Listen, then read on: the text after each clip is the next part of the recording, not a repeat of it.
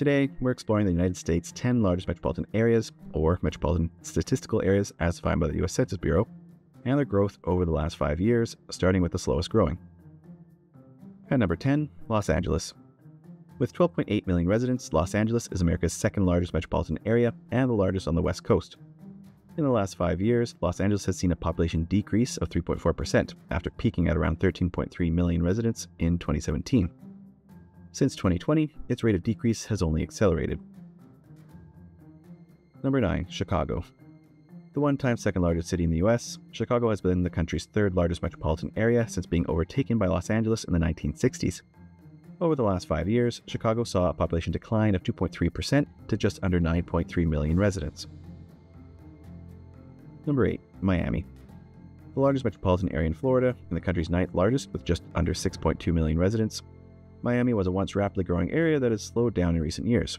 Its population shrank during the COVID-19 pandemic, but has since begun to recover. Overall, Miami grew by just 0.6% from 2018 to 2023. Number 7, Washington, D.C.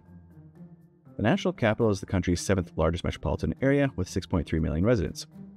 Washington is another previously fast-growing area that lost population during the pandemic. However, much like Miami, it too has seen a recovery, managing a growth rate of 0.9% over the last 5 years. Number 6, New York City. The long-time largest metropolitan area in America with 19.5 million residents, New York City has actually declined in population for 4 of the last 5 years, but has managed a growth rate of 1.1% thanks to a spike in growth from 2019 to 2020. Number 5, Philadelphia. Philadelphia is the state of Pennsylvania's largest and the country's 8th largest metropolitan area.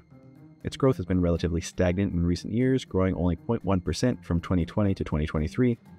However, Philadelphia's 5-year growth rate was 2.5% thanks to a jump in population from 2019 to 2020. Number 4, Phoenix. Recently overtaking Boston as the country's 10th largest urban area with just under 5.1 million inhabitants, the state capital of Arizona pushed through a minor pandemic population dip to grow by 4.6%. Number 3, Atlanta. As one of the fastest growing major metropolitan areas in the country, Atlanta recently leapfrogged Miami, Philadelphia, and Washington, D.C. to become America's 6th largest metro area. With just over 6.3 million residents, Atlanta grew by 6.1% over the last 5 years. Number 2, Houston. The country's 5th largest metro area and Texas's 2nd largest, Houston is home to 7.5 million residents. As one of the fastest growing states in the country, it's not so surprising that Texas is home to some of its fastest growing cities. Houston grew by 7.7% over the last 5 years.